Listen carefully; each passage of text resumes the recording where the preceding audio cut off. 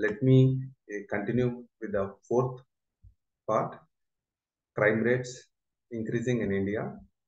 Job availability. After the UVSL scam, like me, many are not interested to work and contribute their taxes to the government. And we are not ready to do the business and provide the employment for the public also. Why we need to give them? Even government did not help to create jobs. Always depends on other countries. Due to COVID, many lost jobs. What are the steps taken against employment?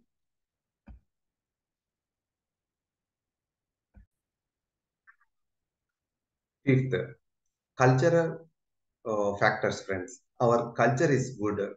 Many countries appreciate it.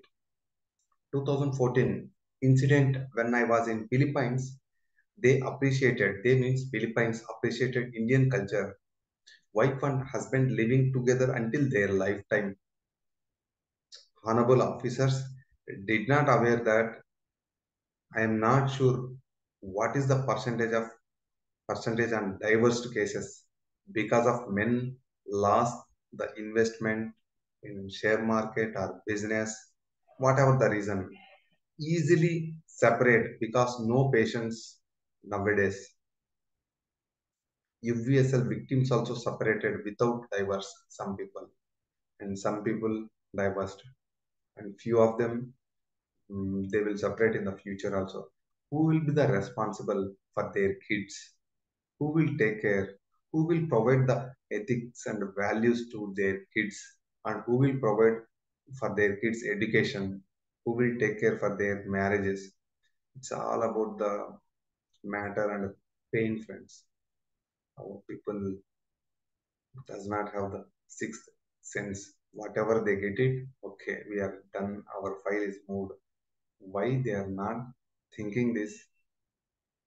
At least media. Where is that media? Just busy and giving, right? The media, opposition one media and power ruling government supporting one media.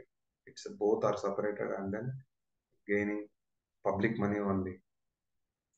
Anyway, many families were affected through the scams. Wake up. It's a wake up call. Revise, wake up for the entire country and do the justice to victims. Also, in the future, please do not wipe out public investment. Save our culture. See, even culture also affected with this scam, right? People just correlate the how it is happening, friends. Okay, so let me stop here in the fourth part.